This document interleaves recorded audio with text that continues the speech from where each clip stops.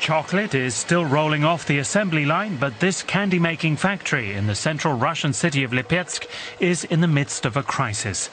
It belongs to the Ukrainian company Roshen. A year ago, Moscow banned all Roshen imports. Since then, the factory director says the company has been hit with fabricated lawsuits and high fines.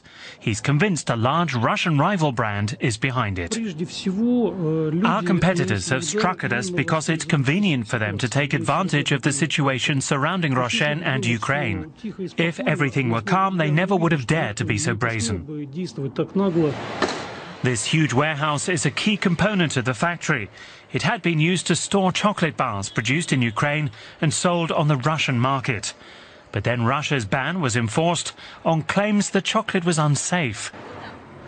The construction of a new factory building has also been put on hold because a Russian court froze the accounts of Roshen in Lipetsk. Our sales have tumbled by half as we no longer receive chocolate deliveries. And we're losing even more money because our dollar accounts have been blocked. So we cannot export to member countries of the Commonwealth of Independent States.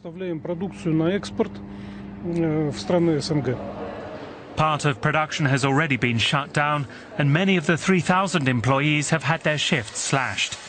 There's little hope of better times ahead, so long as the political tensions between Russia and Ukraine continue.